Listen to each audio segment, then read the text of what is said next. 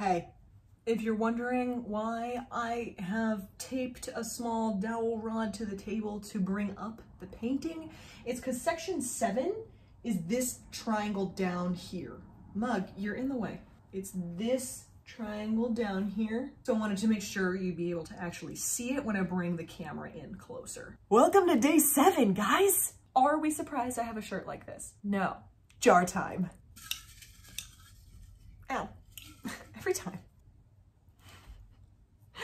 Tracey's dog. My friend Tracey texted me a picture of her dog. So I am going to attempt to paint a little portrait of her adorable little dog. I think the dog's name is Bailey.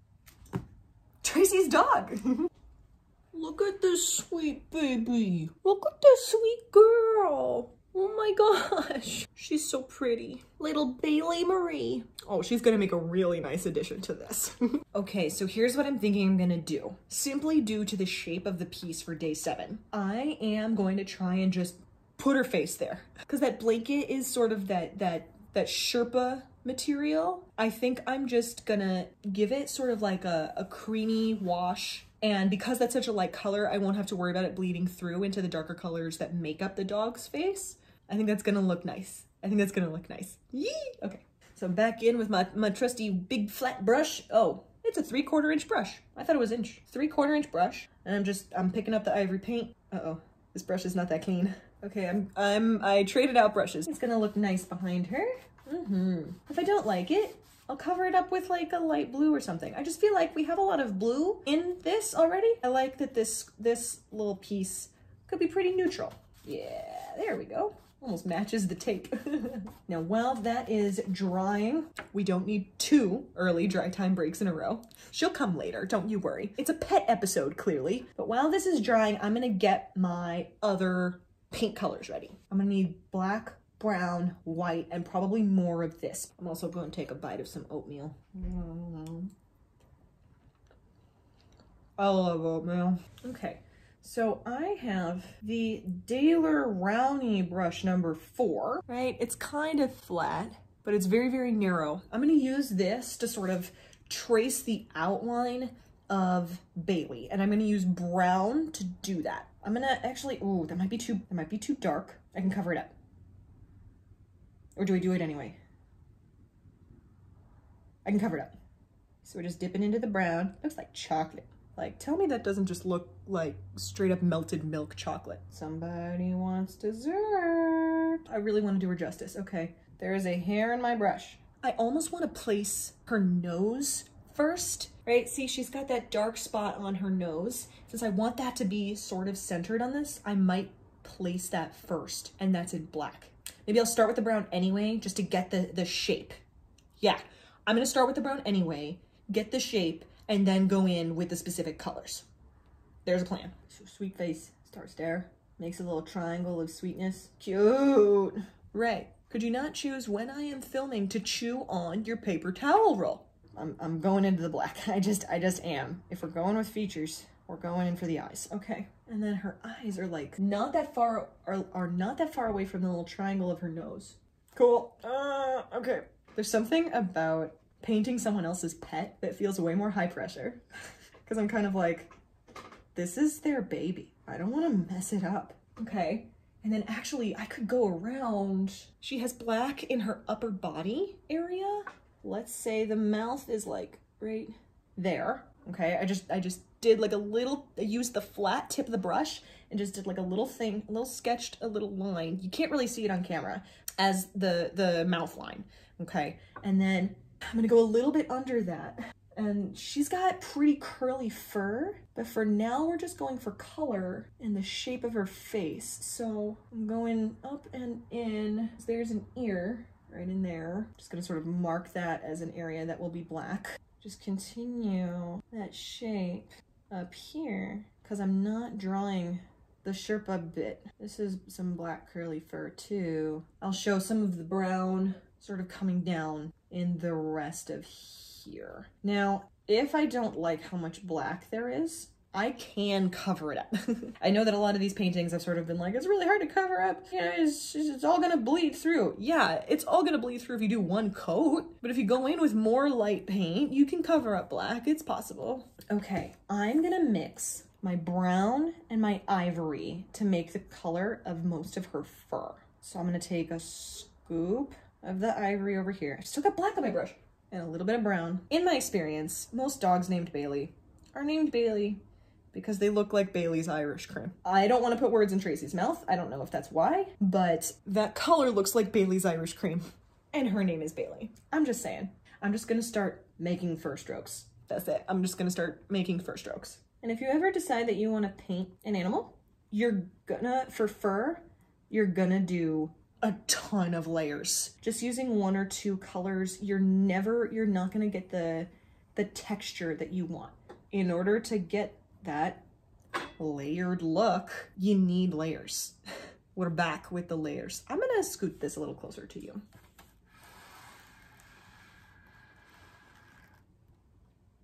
There, that's better. Cute.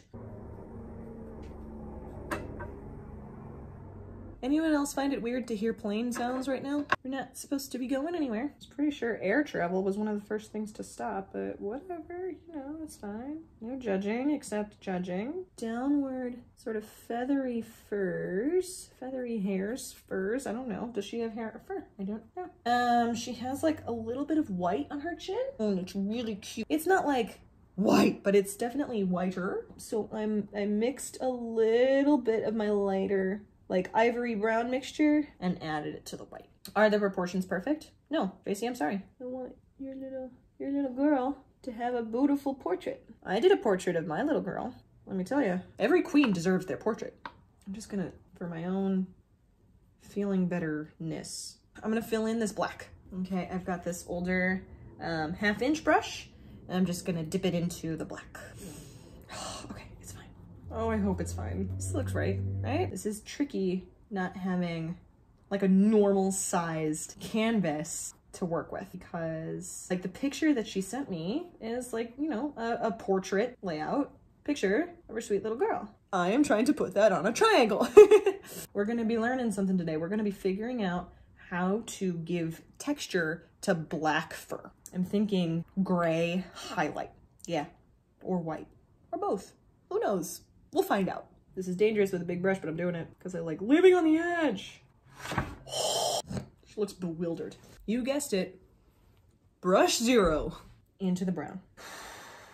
Okay, and I'm gonna go back in with white. I'm gonna go back in with my brown and ivory mixture. I'm gonna go back in with all of these colors and just keep putting in little individual hairs because I want this to look real. I do kind of specialize in pet portraits and stuff like that. I painted a portrait of Ray for me.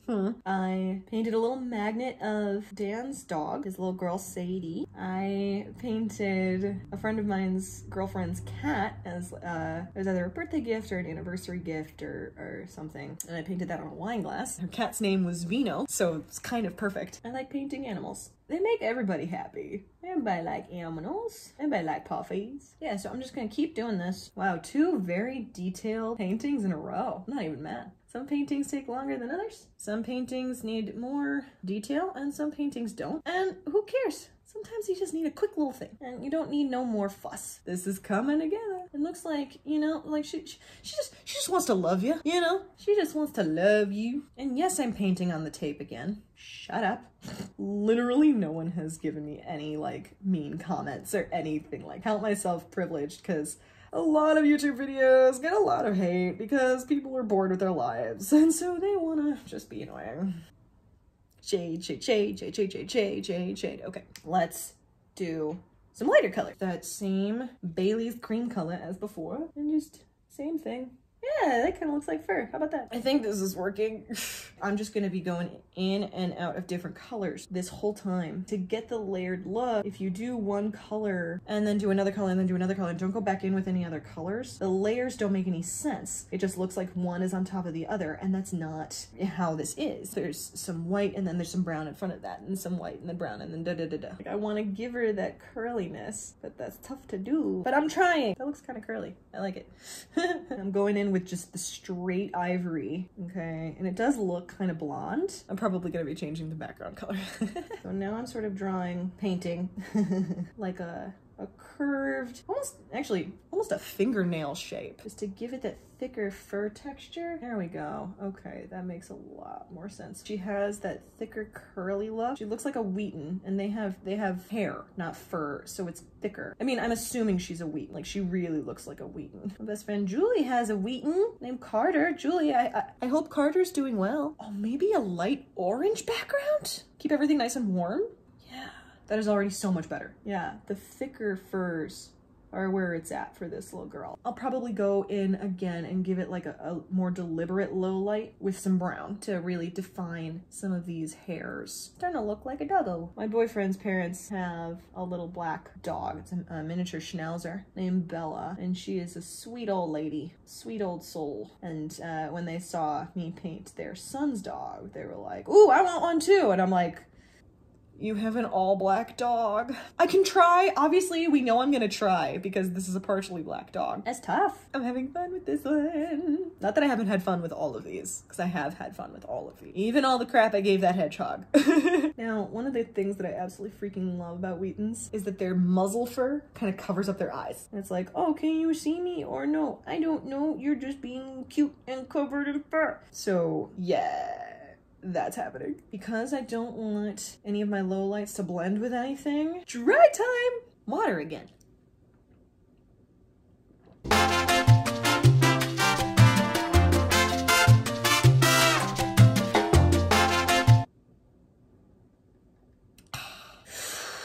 Okay, I'm going to do some very carefully placed lowlights in the rest of the face fur.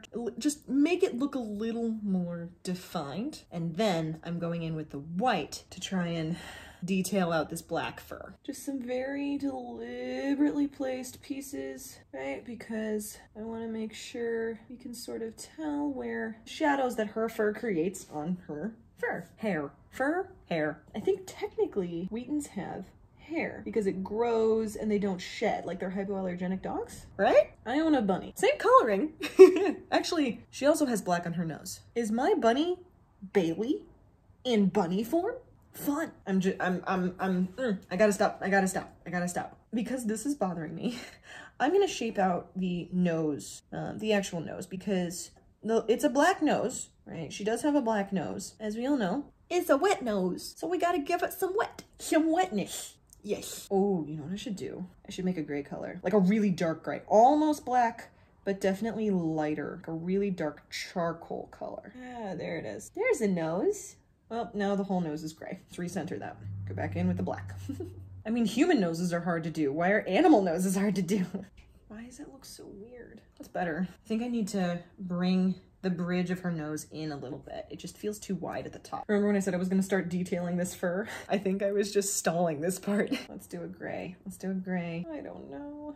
I'm just making curls. When did that happen? Maybe it'll look like her. Oh, Tracy, I'm sorry. Tell Bailey I love her. Cause I do. I mean, look at this freaking face. Does this look like a dog, you guys? This is where my lack of professionalism shows. I'll move this in closer.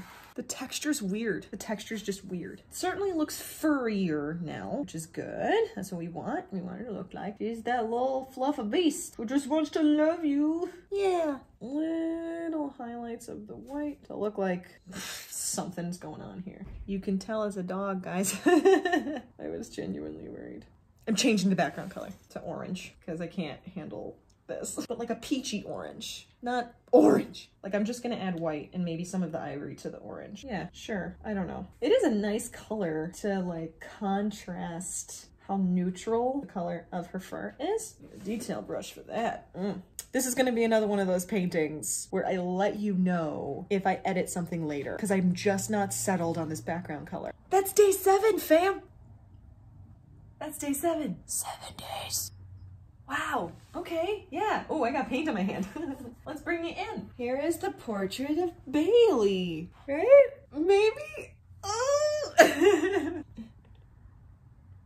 Yeah? Can you tell that that is a Wheaton Terrier with a sweet face that just wants to love you? I hope you can. I tried my best, I swear, Tracy, I swear. Well, Tracy, I hope I did okay.